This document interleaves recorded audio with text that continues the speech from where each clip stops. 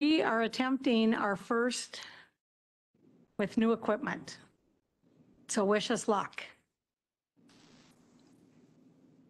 Everybody mute their mics or when they're wanting to speak.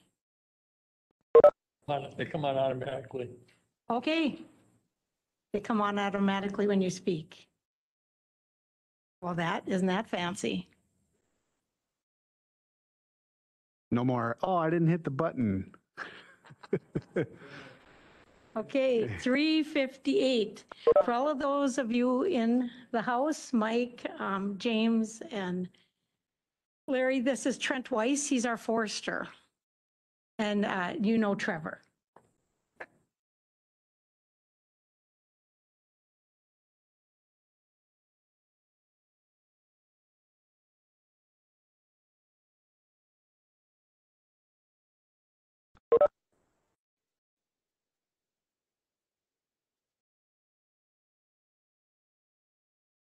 And Randy, if you can hear us, James will start out with call to order.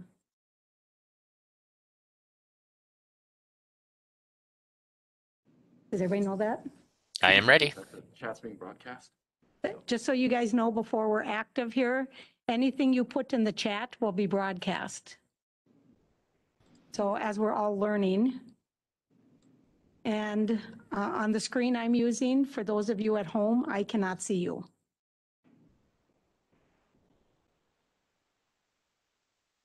Oh, okay. Yes, thank you. But it looks like we're live, right? Okay, then we'll start with the roll call. Randy. James Hand. Here. Jay Rassier. Here. Larry Seljevold. Here.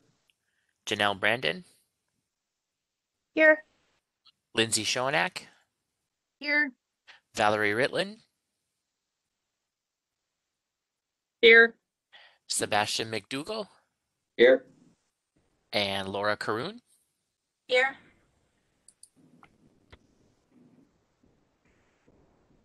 All right, thank you, Randy, and thanks everyone for being here, whether in person or virtual. I don't believe tonight on item number 2 we have any recognitions, presentations, or introductions to be made. There is one. Laura is joining us as the alternate from the city council. Oh, okay. Then, so for some of you who don't know her, welcome, Laura.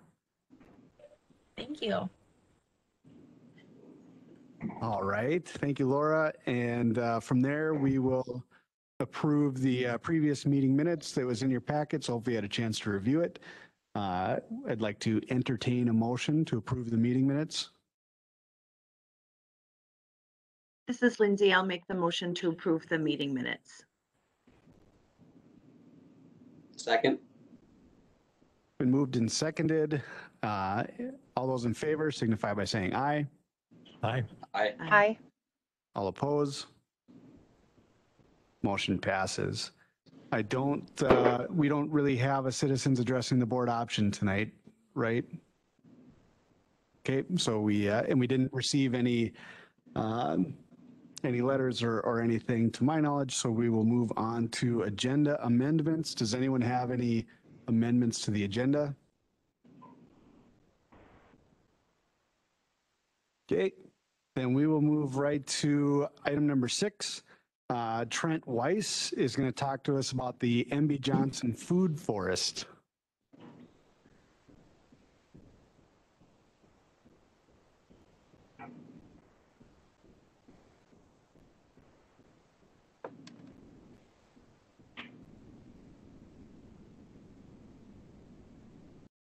This on? Can you hear me? Yeah, well, there we go. All right. My name's Trent Wise. I'm Moorhead City Forester. I'm here to talk about food forest at M.B. Johnson Park. So in this presentation, we will talk about how the project came to be, the project itself, what a food forest is, location of the food forest, some of the maintenance aspects, some benefits, potential for events, and the survey results of a survey that we put out. So how the project came to be. This is a pilot project developed by the Resilience Task Force, who has a goal of developing long-term community-based and proactive responses to climate change in order to reduce vulnerability and reinforce the strengths of people, infrastructure, and institutions. There were 19 local organizations represented on this task force. Some of those are the City of Moorhead, Clay County, Concordia, MSUM, River Keepers, as well as others. This project was proposed by the Ecosystems Work Group.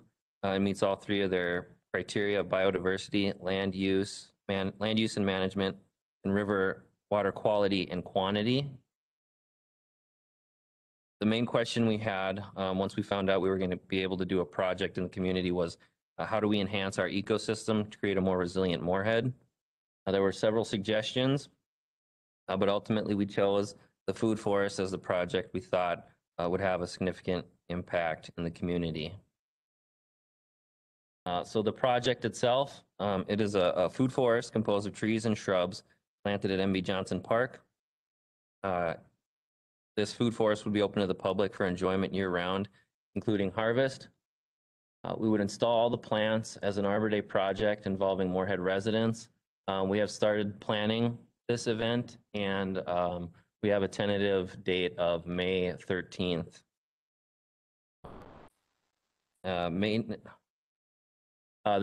This food forest would be maintained by Moorhead Public Works and possibly volunteer groups. The tree care be done by Moorhead Forestry, and turf maintenance, or turf would be maintained by park maintenance. I also want to point out that this project is funded through a Bush grant that was obtained through the Resilience Task Force. What is a food forest? A food forest is a diverse mixture of edible plants that, once established, will produce food. It's also called a forest garden, an edible forest, or most commonly an orchard. It is public food in a public space, and we will be planting a variety of plants, apples, pears, plums. We weren't able to purchase apricots, but service berries, honeyberries, and aronia berries as well. We are still looking into possibly getting some hazelnuts, but if we do have future plantings, gooseberries, mulberries, chestnuts, and other plants would be possible to plant out there. We chose MB Johnson because it has a large vacant area for this volume of plants, 140 plants that we're looking at installing. We needed a large area. The apple trees, the trees will be planted 25 feet minimum from each other for growing purposes. As they mature and fill out, they will need that space, but also for maintenance purposes. So we needed that large area, but we also wanted a place that was had higher elevation. This area, I believe, is 38 or 39 feet, so there won't be any annual flooding of these trees. There's also many amenities at Johnson Park, hiking and biking trails, boat launch, playground, there's snowshoeing, skiing. There's also facilities with water and restrooms. We thought this would enhance the park, and there would be more opportunities for people when they visit the park. And the appeal of facilities with water and restrooms was also one of the reasons for the potential to host events in the future. So here is the proposed food forest. As you drive into the park, it is right off of your first parking lot, or right off the street, right off the entrance in the first parking lot. The bike path also loops around the south side of where the food forest will be, so there's good accessibility. This design has been altered since I set up this PowerPoint. I actually changed it up today. So I'm looking at putting a path through the middle for even more accessibility. I don't know if that path will be a grass path, mulch, or any other, maybe crushed concrete. But that is something we're looking at as well. And then each tree you can see in the image next to the layout, each tree will have 4 posts put around it with a 4-foot high fence for deer protection. We'll also use a tree guard around each tree and wire mesh for vole protection. So maintenance of the food forest, this will be more of a natural area. There'll be minimal maintenance required with reduced mowing. We anticipate we would mow every other normal mowing that park maintenance currently does. I believe they have it on a 10-day rotation. So we would mow it every 20 days. We would see how that goes and possibly move it out to every 30 days. And we plan to prune the trees on a 3-year rotation for the first 15 to 20 years. This would ensure proper branching structure to maintain the tree in the landscape for as long as possible. The benefits of the food forest would be open access for all community members to gather healthy foods. It would enhance the appeal of MB Johnson Park, hopefully leading to greater usage of the park. Community involvement, educational opportunities, promoting the outdoors. Like I said there in that little bullet, it's ideal for photographs. I think that's one thing that people might not quite understand is that this image here is of Orchard Glen in Moorhead, or sorry, in Fargo. I used to work for the Fargo Park District, and in the spring, we would get just as many users just going to look at the trees as they're in blossom and take photographs. And it'll also provide pollinators with lots of habitat or food potential. There's also the possibility for future events. As I mentioned, we're planning on doing Arbor Day there this year. There's the potential for fruit tree pruning and best management practice workshops, which would be a great resource for community members seeking to better understand how to prune and care for fruit trees. There's also the possibility for future additions with MB Johnson being such a large space. If this is a success and we want to expand, there is room for expansion up there. There's also possibilities for future parks and rec events once trees are large enough to produce fruit. So the ecosystems work group conducted a survey to gather community input and gauge interest. We asked 4 questions. We got around 330 or 340 responses. The first question we asked, do you support a community orchard? I think there were only 10 people that said that they were neutral, somewhat opposed, or strongly opposed. So we had over 300 people that strongly supported or somewhat supported. We asked what people thought potential benefits of the orchard would be. Pollinator habitat was number 1, followed by a source of local food. And many people thought community involvement and increased visual interest was also a benefit of the orchard. We asked people if they would use the orchard. Just over 300 said they would, and around 30 people thought that they probably would not. We also had 44 comments, additional comments of support, 20 comments expressing concern. Those comments were mostly based off of the concern with wildlife in that area, since it is along the river corridor, how they would impact the trees, and then also how the orchard would be, the other concern was how the orchard would be maintained. We had 32 other miscellaneous comments. 9 of those comments were additional plant varieties. 2 comments were for volunteer ideas. 13 comments for additional locations to plant, to do orchard or edible forests throughout town, and then just 9 other miscellaneous comments as well. That is what I have for you. With that, I will open it up for any questions. Thank you, Trent, for the presentation. I have a couple questions, and then if anyone on WebEx or anyone else in the room has questions, feel free to throw them out there. And maybe I missed this, but when is the anticipated like ready for fruit day? When the public would Yeah. or day or year, excuse me, are we like 5 years out? Are we 10 Yeah. years, or how does that? So we got a variety of fruit trees, and we also got a variety of rootstock. So we purchased some trees that had dwarf rootstock. So those trees could bear fruit as soon as 3 years. But I would anticipate them taking 5 to 6 years before you could get a decent amount of fruit off of them.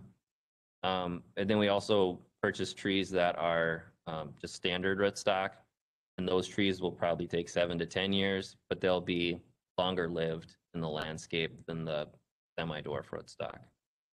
And then the berries could produce within 2 years. And how, like, to what kind of scale, as far as, like how many families could realistically go and pick a barrel of apples, or, Yeah. are we in the hundreds or thousands, or? I'm not really sure. That's going to depend on the maturity of the trees, and that's also going to depend on the user. I mean, if people abuse it and go fill up their truck, that's going to take away from other opportunities. So I guess I don't have a great answer for that. And that's totally fine. Did you when you were working with Fargo, did you have a lot of those issues where people abuse the system, or was it pretty well? Not that I'm aware of. I think some people would take advantage of it, but from my experience, if you wanted to go out there and pick a pail of apples, you still had the option to do that. I mean, there was still that opportunity there. Then one of my thoughts was, I've been to that orchard in Fargo, and where this is probably 10, 20 years down the road of an issue is some of the bigger trees, you can't reach the Yep. fruit. So you get a lot of trees that end up top heavy, and they kind of shape. I assume that's all at least somewhat in the thought of, when it comes to maintenance and all that, long term, there's something in place there. How does? Yeah. So one of the things to address that is that semi-dwarf rootstock that also limits the size of the tree. So those trees will be roughly 15 to 20 feet tall and 15 feet wide. So that should help. But the other trees, I mean, we can prune them so that we don't have those issues. But I think there will always be some trees that have those issues where they have fruit that's hard to read. And where did the funding for this program come from? It was a Bush fund, and that was procured by the Resilience Task Force. Beyond that, I guess I'm not really. That's That's helpful. Does anyone else have any questions they'd like to ask? Yeah, I have a couple questions. This is Valerie, and I'm assuming the watering is coming from the river.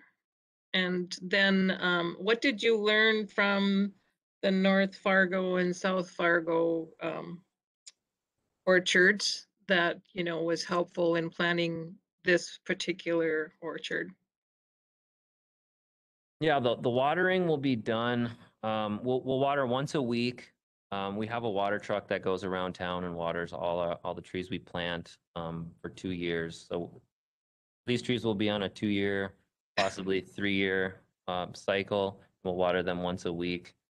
And then, so I guess what we've learned from some of the Fargo orchards or edible forests, my time spent with the Fargo Park District, we installed 100 fruit trees as part of an Arbor Day, and So I learned proper way to protect those trees from animals.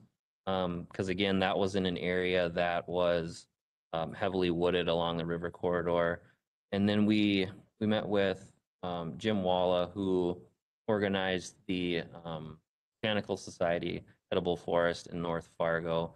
And he had a lot of good points also about vole protection and maintaining the turf.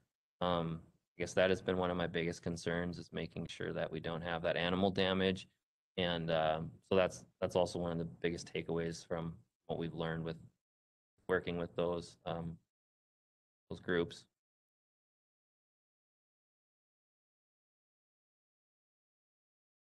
Anyone else on WebEx have any questions?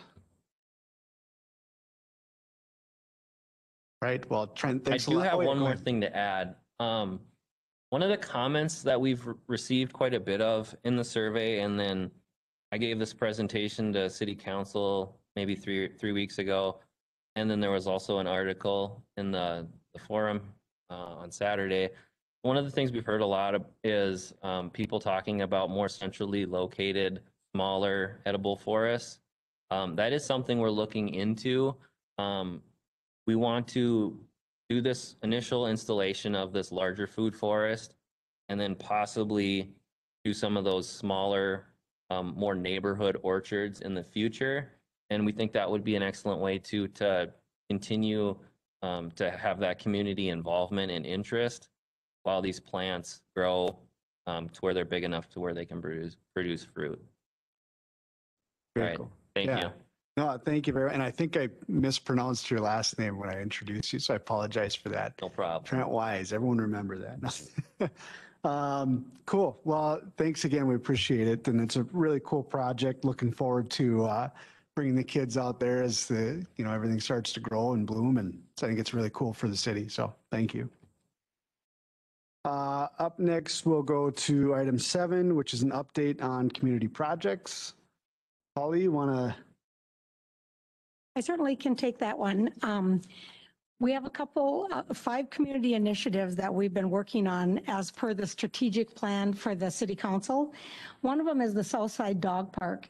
And as you guys know, we've put the fencing around that and have gotten a great start.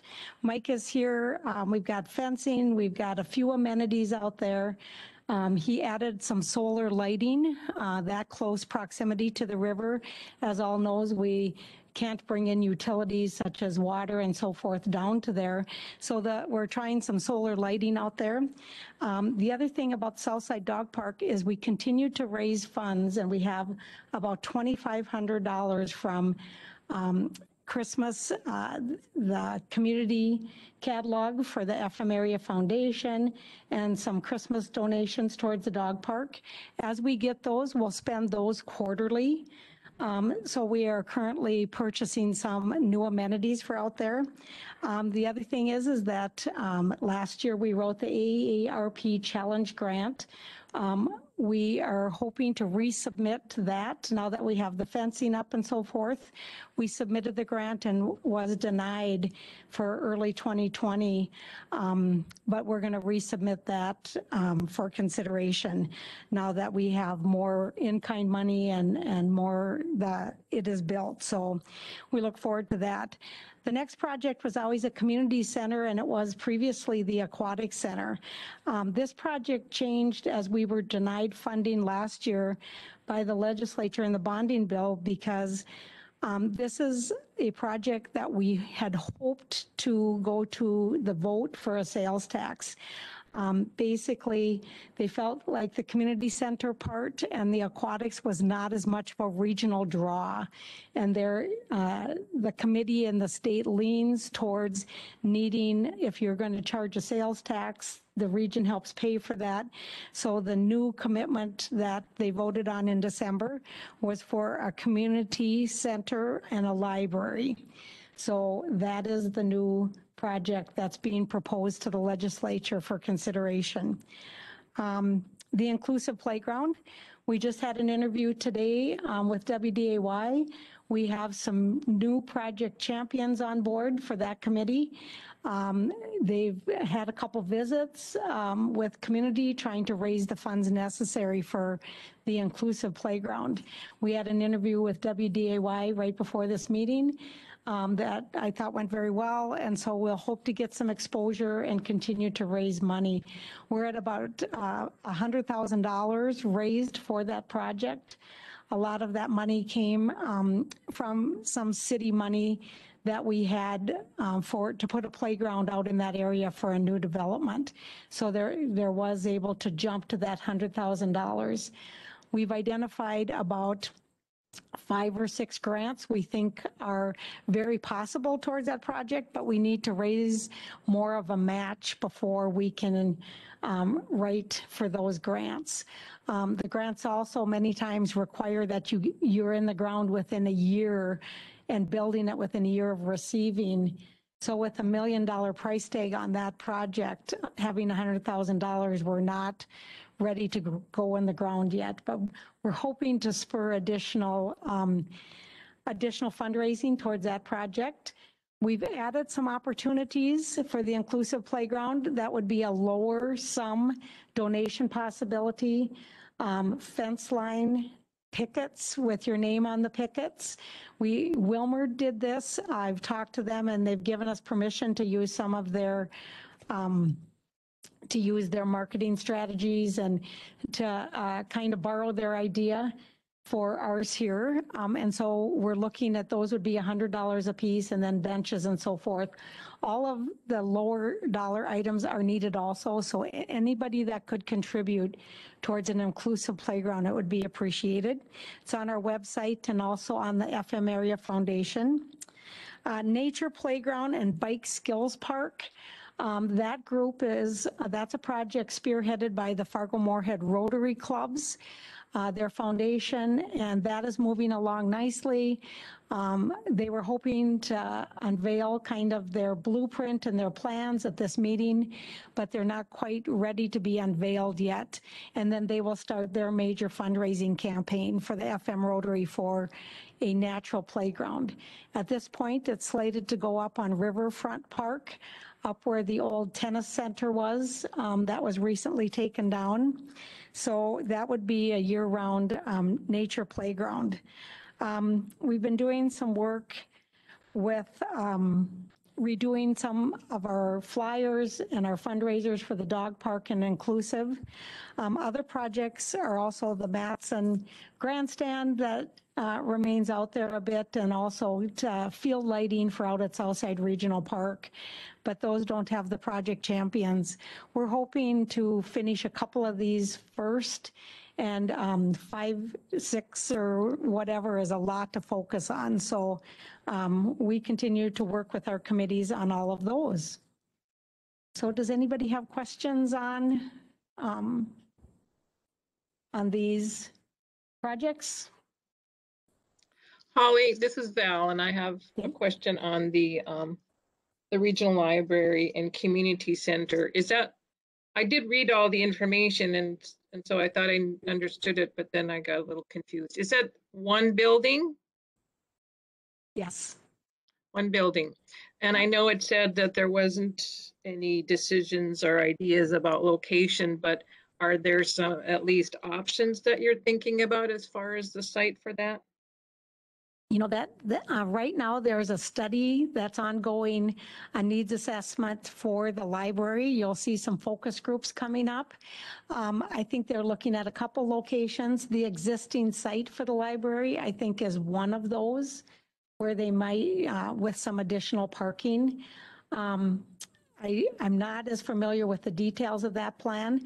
Also needs assessment for what the community center would look like onto that. It could have some athletics. They've always talked about senior center and some other things, but I don't know until the community has been asked what those items would look like. So no matter where they put it, do you see the library being torn down or reused? The reason that the library comes to the top of a priority list is because the library is in very poor condition. structurally and so forth. You know, I don't know, Mike, if you have any other information on that, but I think they look to raise the library. Thank you. Holly, this is Lindsay. I just have a quick question. When we talk about doing the community asks for the needs of the community center specifically, what will that look like when we get to that point? I am hoping that we will be able to use a consultant to look at what those questions may be and do some focus groups to really do some survey to our community. So I'm not, it's kind of at the beginning stage. The library is in the first stages of what they need as a library and asking folks and assembling focus groups and assembling some needs information. The community center part, we're not that far enough along yet. Thanks, Holly. I wanted to mention that I took a survey that the library sent. So I just happened to see the Lake Agassiz Regional Library Facebook page offered up a needs assessment from the consulting firm that they're working with out of St. Paul. So it did ask some of those questions regarding to needs, community needs, library related. I don't remember as many associated with community center, but it was probably a 10-minute survey monkey. If I can find the link, I'll share it in the chat box. But that was library generated, not city generated. Yeah, the Thanks. if I could share too, the community center part has not yet been out. So In a Zoom meeting with the park board. okay. All right, we'll, if there are no other questions on the community projects update, we'll go to Trevor, who is going to give us a presentation on programming during the pandemic. Take it away, Trevor. So yeah, we're here to talk about a few things our Parks and Rec department's been up to over the past several months, specifically in regards to winter, a lot of winter outdoor activation, things that we spoke briefly on in November, but just wanting to kind of give you guys an update on where we're at. So we'll get started here with our outdoor skating rinks. We did get open a little later just because of the warm weather we had in December. They were all up and running by January 6th, and then the warming houses were able to be opened on January 11th. That was just due to some COVID restrictions that were in place by the state.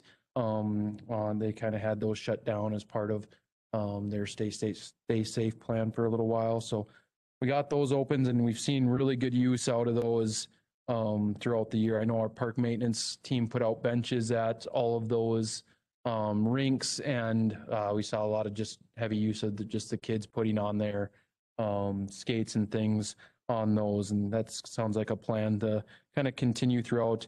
This looks to be the last week of it. Was our last week here, closing down on February 28th for those. We had plans to extend it if weather allows, but with this kind of warm streak, it looks like it'll probably be the end of that. As far as special events goes, Frostival has been going on. Hopefully you all have kind of heard about that over the last couple months. We're going to be giving a little presentation on here shortly. Just wanted to kind of touch base on a few of our other things before we really dive deeper into that. Our cross-country ski and snowshoe rentals, we moved down to the Yum-Cum Center this year. Been an awesome success for us. We did get some new grooming equipment that park maintenance has been working with, and even just around the city, we now have 15 miles of groomed trails around 7 different parks. And kind of getting an update from Jordan in your packet here on the memo, you'll see we had done about $2,400 as of 2/16 in rental sales last weekend. We brought in an additional 650, so that number's over 3,000, which in past years it's about $1,000. So that program really has taken off for us this winter. We also partnered with Nature of the North on a number of different activities. Most popular were some snowshoe excursions that we kind of tied in with that rental program. So on 3 separate Wednesday nights, we had 15 people register, which was kind of the maximum that we allowed to kind of allow for that safe social distancing. And they helped kind of coordinate some leaders that took them just around the trails and spoke on different topics. One of them was about wildlife around the Red River. We had a history of the Red along the trails, and then kind of a peacefulness, just kind of getting connected with nature topic that was led to. So those have been received pretty well this winter. A few other things just as far as the programming goes. We are continuing with just our digital brochure right now. COVID has still affected a lot of our events and activities as far as the numbers that we're allowing in certain, like our swimming lessons and things like that, where things might change. Last year when we got hit originally, our spring brochure that we printed nearly 20,000 copies of, all that information was just inaccurate once we had so many cancellations and adjustments. So as of now, we'll continue to just print or just to have that digital option so we can make those updates available. And we're talking about internally better ways that we can get that digital brochure in the hands of the residents so they are aware when programs are available to be registered for and whatnot. As this summer, as park programs, we're going to try to get back to as near as possible with all our numbers from previous years. But again, we'll just kind of follow whatever guidelines are in place. And that'll go with our pools and swimming lessons. We'll plan to reopen with whatever guidelines the state has set out for us. So kind of without any more updates there, we'll kind of jump into this Frostville presentation. And this was a great year for Frostville. I think across all the communities, what we were looking to do is really get people outdoors, get people to enjoy winter. And a couple things made that a little easier. People were itching for things to do, and we had a pretty nice winter as far as the weather go. We'll get into a few events over the last few weeks that had to get canceled because of some extreme cold, but this was the 6th annual Frostville event, originally organized by the Fargo Moorhead CVB and the Fargo Park, West Fargo Park, and our parks departments here kind of helped push it along over the last few years. In 2020 was the first year where this was actually extended over multiple weeks. Originally, it was kind of just a 2-day event for the first 4 years. And a lot of comments that were received back was, hey, we can't get to all these events. We want more to do. It's cold in Fargo Moorhead more than just 2 days. So we made the decision to push it to a kind of a 2-month-long celebration of winter. And I think it's been received very positively. You'll see here that there was over 40 events planned throughout the Fargo Moorhead, West Fargo communities. And of those, 18 were actually scheduled to be in Moorhead. So our Parks Department worked closely with the Moorhead Business Association and a lot of their members on planning these events. And we got a really good buy-in from that. And that's something we're already looking forward to next year. We have our next kind of our first 2022 planning meeting Thursday. So, you know, we finish up and we're getting right back to it. So to give a kind of little bit of a summary on the events that we had, in Moorhead, things kind of got kicked off on Friday, January 29th. And at Moorhead Billiards, the NBA kind of hosted just a kickoff party there for the community. And it sounded like they did some drawings. They gave out the Billiards gave out a pool stick to a lucky winner there.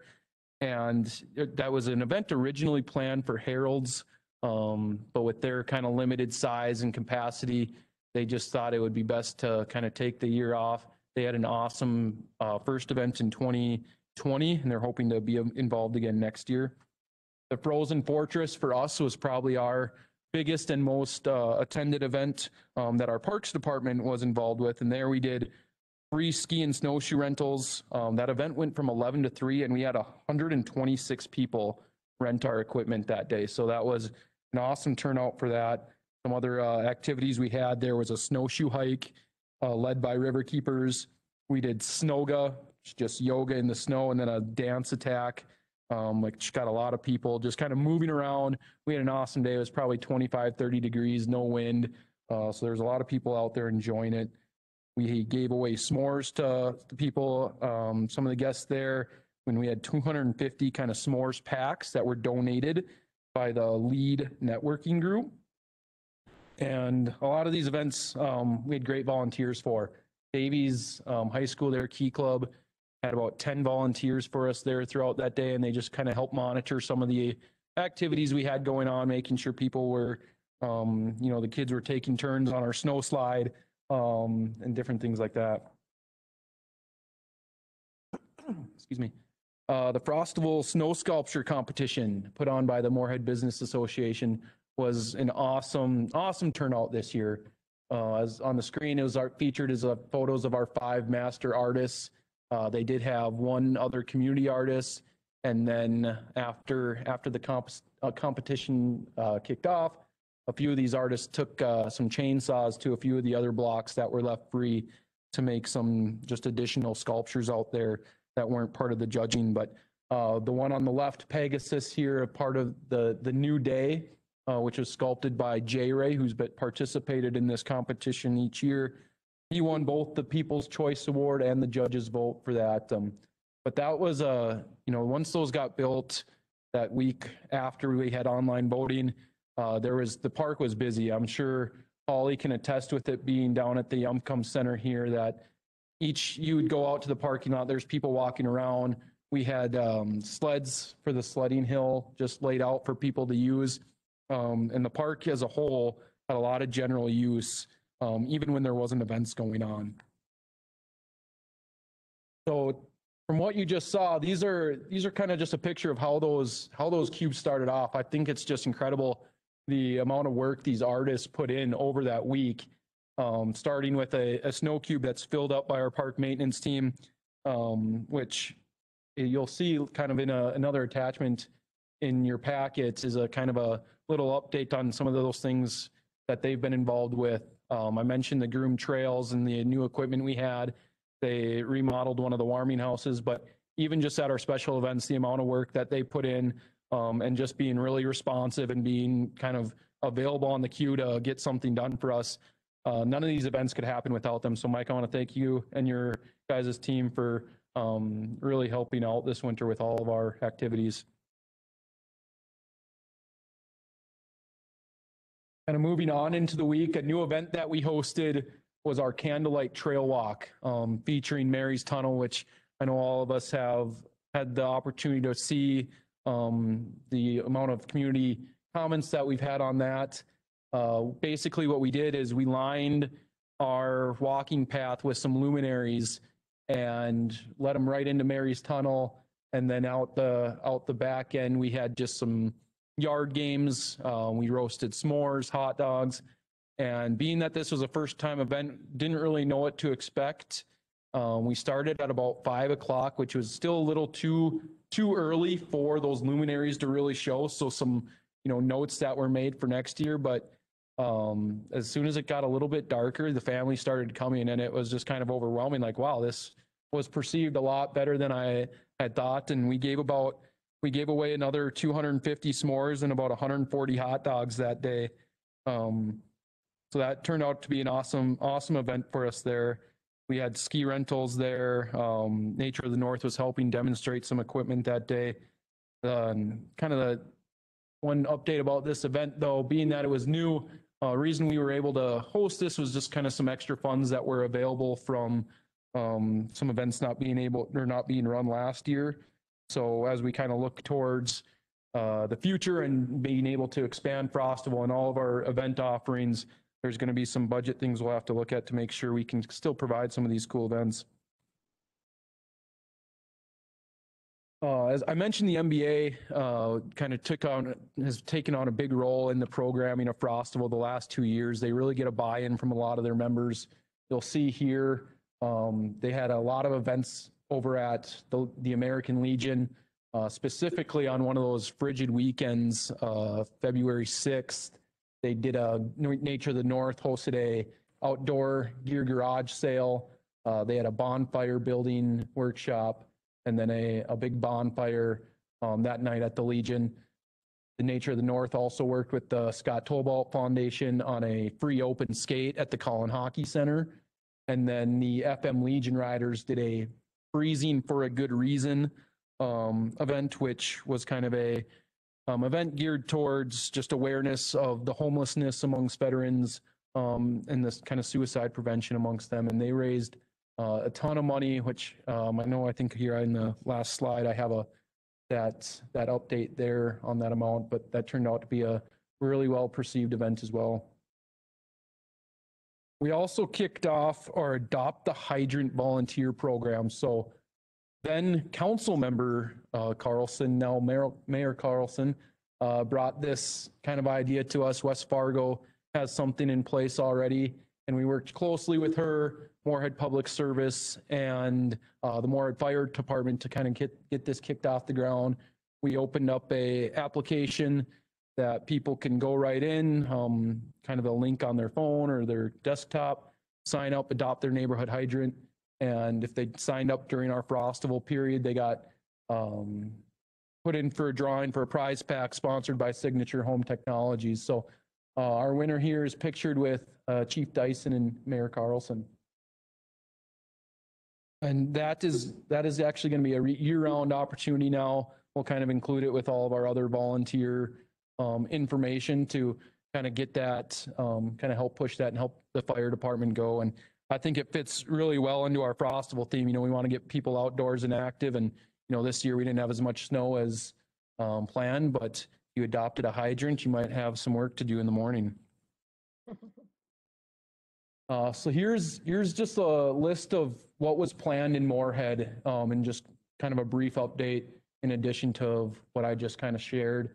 So that Frostival kickoff at Billiards, they had about 40 people attend for that. Our Frozen Fortress, as I mentioned, very well attended. Our disc golf tournament at Woodlawn Park had 66 participants this year, gift cards to the winners of that. We worked closely with the disc golf club to run that. We actually had sleigh rides during Frostival this year.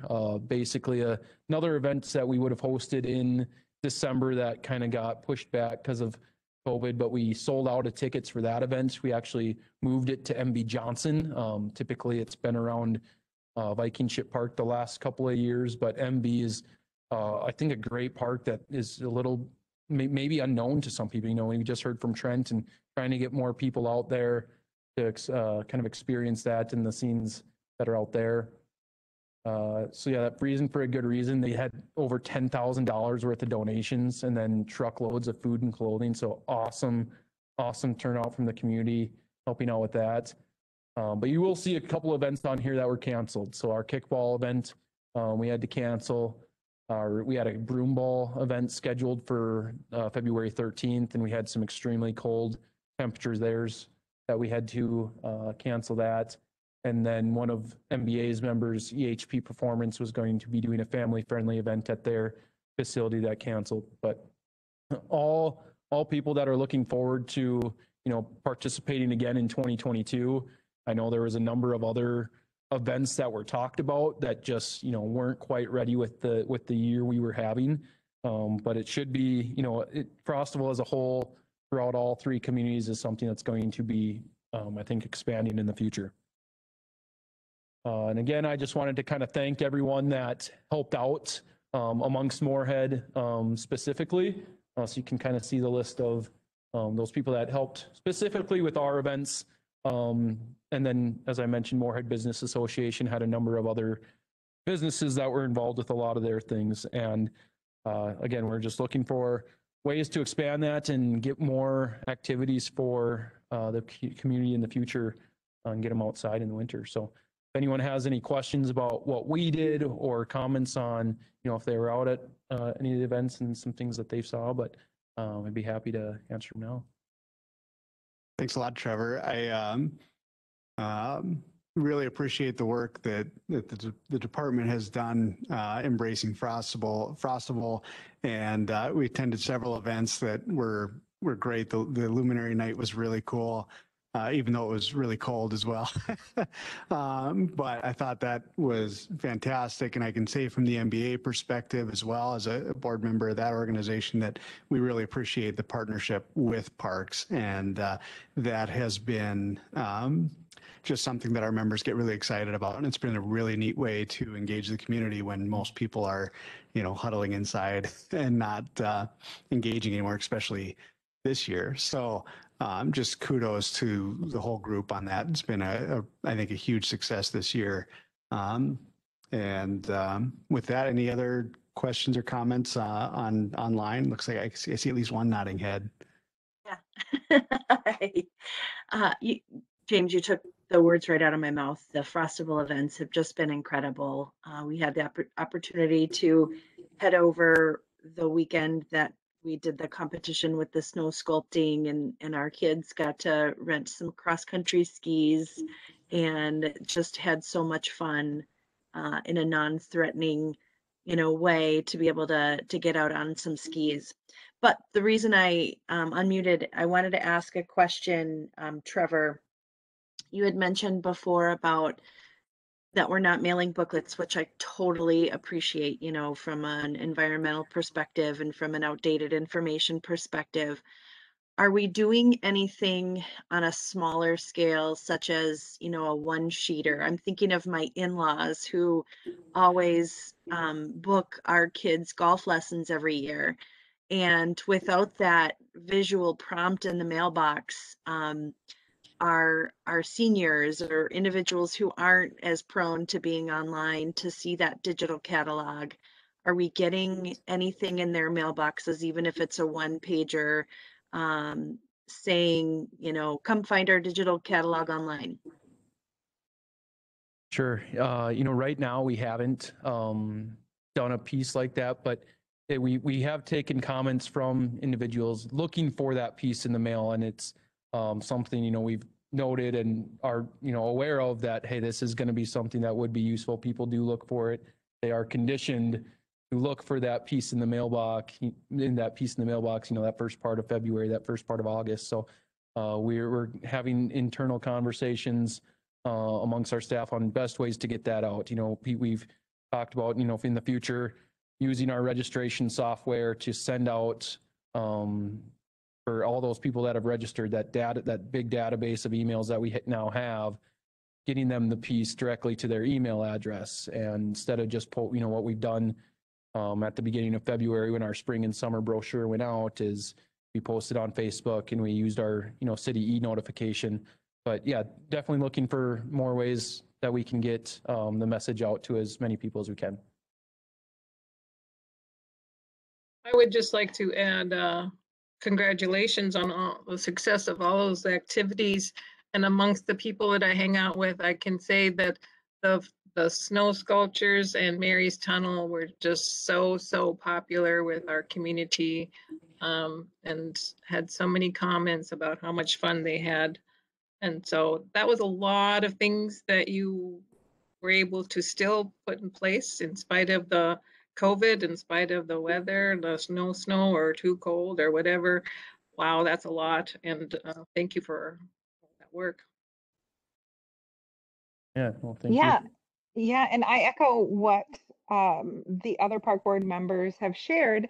And I did want to offer up an observation as well in terms of the cross-country ski and park trail usage. As an avid user of both, so utilizing the cross-country ski trails, for me, my route is to start at the Bergquist Cap and make my way to 2 miles out and then back up. So that takes me underneath the kayak rental area a little bit beyond, and then turn around and come back. And I actually did ski the day of your free snowshoe and ski rental, which was a character builder in learning the ropes of the trails with new users. So it was lovely to watch that occur across the entire age spectrum, little tiny 18-month-olds on up to seniors out there on skis and snowshoes. Now, I will say, outside of those special events, as a runner and a walker on our Moorhead City trails, I'm sad to report that as a trail user, I have been forced to go to Fargo. Can you believe it? On the trail system, because there are disruptions in the maintenance pattern of the connected Moorhead Trail system. So I noticed that with the inclusion of the cross-country ski trails, I didn't realize that that would also mean that perhaps it's a reroute of maintenance patterns. So the Bergquist Cabin Trail, where the trailhead starts up there, continues to be snow removed, cleared. But I did notice that on foot, throughout, I'm not able to there. I don't believe that there's trail clearing going on in a connected fashion all the way through that leads underneath, as it has been repurposed back up into the cross country ski trail. So whomever is kind of in charge of that piece, if they could just help me understand, so I can share that with our, other pedestrian population throughout the seasons. Well, I can answer some of that. I know that there's areas that are no longer cleared to allow for the cross-country ski trails, no longer cleared by those paths are double used for the cross-country. Some of it is because of width. We have a ski trail, and we also have a classic trail. And so there's areas that both a walking trail and then those two trails are not able to get through. So there are less pedestrian trails in the winter. It's something that we're going to be looking at. We're going to map out to allow other people to look at that. But you're correct. They are not as available in the winter as they are in the summer in regards to pedestrian walking. Yeah, thank you for that, just that addressing. And the reason I say that is definitely from a place of inclusivity, not because it's fine. I will definitely run over the bridge and go to Fargo, my my neighbors and friends across the river. I just want to make sure that those that are moving about COVID winter and beyond can stay connected and not get bumped due to you know, whether they're trying to get to the library or get to the downtown areas. And I just found myself as a user in several instances where it just basically came to a stop where I'd be trudging through deeper snow, et cetera. And kind of a little confused too, like I knew there was a trail here, it's just, is snow covered. Now, on the other hand, this is a low snow season, which has been great for those that enjoy the park trails and the system, connected system. And there has been another feedback comment from me, a lot of trail maintenance this year, which I so appreciate.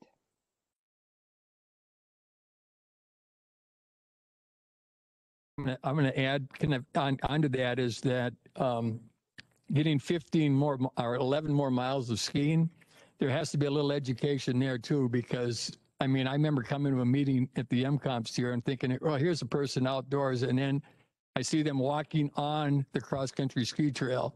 And there's a lot of people they don't mean harm, they just don't know. Mm-hmm. And signage or something to say, this is skiing, this is, something else, I think would go a long way. Yeah. Yeah, and I think, I think Jordan from our staff, who's kind of handled that program, has kind of helped, worked with the ski groups in town to try to see, build that awareness and kind of post some signage. And, but yeah, there's always more that, more education, more things that you can try to push out and in different avenues to reach as many people that are using those trails. If it was a cooperative thing between the two cities, Fargo Moorhead, because you both have cross-country ski trails right along the river, and it's like if you see a sign over there, you carry that knowledge over here. You see it here, you'll carry it over there, and it's just, when you're skiing along, and all of a sudden it's all broken up by somebody who just doesn't know any better. You can't, just a little education would help, I think. But they were great. I'll tell you that they were great. Yeah. A lot of hours put in by Mike's crew for sure.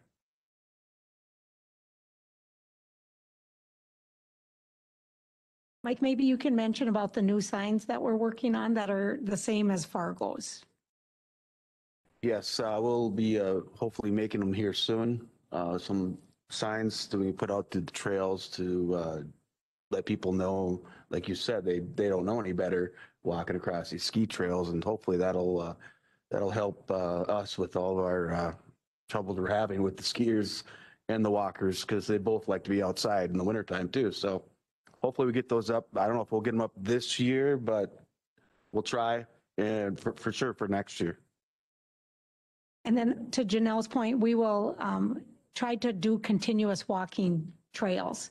I know that there's some by Berquist on the frontage road area there, but we'll try and map that and let people know the differences. Just that, in the end of November is kind of when we were funded to do this, and it kind of exploded on us. So we'll catch up. Awesome. Any other discussion? Right, with that, thanks again, Trevor. Appreciate the update and the info. The next item on the agenda is a Moorhead Comprehensive Plan update from Forrest, the Assistant City Planner. I believe you're coming to us from WebEx, right? Yeah, I think I see you. Yep, I'm on WebEx. Cool. Awesome. So thanks for having me all today. I'm really excited to be here. And I just wanted to give you a brief update of how our comprehensive plan update is going. So just a little brief overview of what a comprehensive plan is. It's a long-range document that kind of helps shape how the city will grow over the next 10 to 15 years. And it provides frameworks for how city leaders, developers, business owners, and citizens can get involved to help with bringing those elements of the comprehensive plan to life.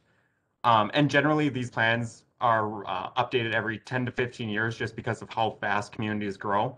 The last time our comprehensive plan was updated was in 2004, and it actually had a minor update in 2009. So from 2004 to now, it's been, was that 17 years? And from 2009 to now, it's been 11 years. So definitely time for an update. We estimate that this process is going to take about 18 months to do, just because we have to go out and get feedback from the community, and then we have to analyze all the different components part of it as well. Our comprehensive plan is going to focus on several different aspects, including land use, housing, business and jobs, parks and open space, transportation, resiliency, and arts, culture, and placemaking. And we had our first phase 1 meeting on January 27th, and we had somewhere between about 40 and 60 people that participated in that meeting. Prior to the meeting, we had done a bunch of different blasts through the community webpage. We went out and delivered informational pieces to a bunch of different businesses where people usually congregate. We also went to religious institutions and fitness centers to try just places that a lot of people like to congregate. And a lot of things that we heard while or during the presentation was that people wanted more options for like walking and biking, mixed use districts, more affordable housing and housing types. And we actually heard that there was a really strong connection between our parks and trails and other cultural institutions as well. Right now, we do have an opportunity to continue to participate up on the city's webpage. There's a story map along with a brief survey just designed to give general or just to get general feedback from everybody. And you can go to the city's website or www.cityofmoorhead.com/onwardmoorhead. And then there's a link on there to take you right to the survey. And this is where we're going to be posting other updates, other opportunities for community engagement as well.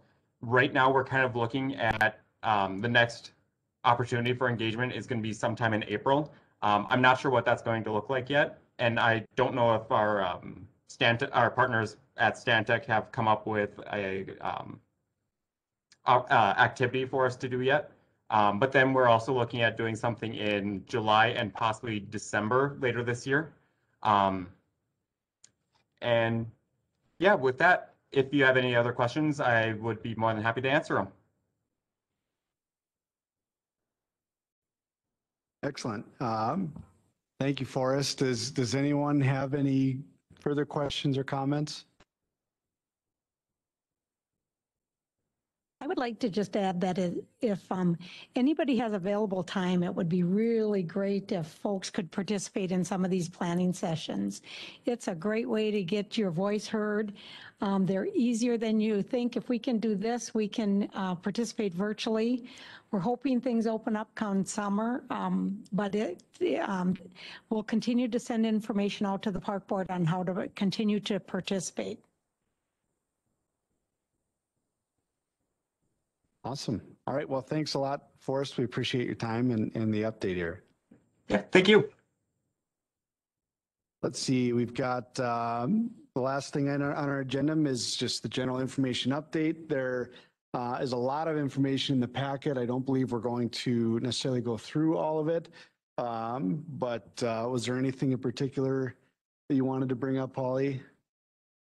Nope, that's just information to keep everybody informed, kind of the pieces of what our fee schedule looks like in case you get asked, capital improvements. Just so that everybody knows, come May, I've got a long list of requests again from different people. Come May, we'll be looking at prioritizing some of those with the park board. Our May meeting works on the budget for 2021. I know we're just getting this information to you on 2020, or excuse me, 2021, but we will be working on 2022 and finalizing some stuff come May. Yeah, it's a little different this year since we weren't meeting at the time. You know, we didn't have our May 2020 meeting, right? Is when we usually would have went over the 2021. That's when we agree to it, but the council approves it in December. Sure. So Okay. these aren't final until now, pretty much. Perfect. So unless anyone has any questions on any of the information that was in the packet, give everyone a chance if they have anything. Then we'll move on to adjourn. I'd like to entertain a motion to adjourn. I so move. Second. Moved and seconded. All those in favor signify by saying aye. Aye. All opposed? All right. Thank you, everyone. Have a good rest of your evening. Thanks, you too. Thanks. Good night.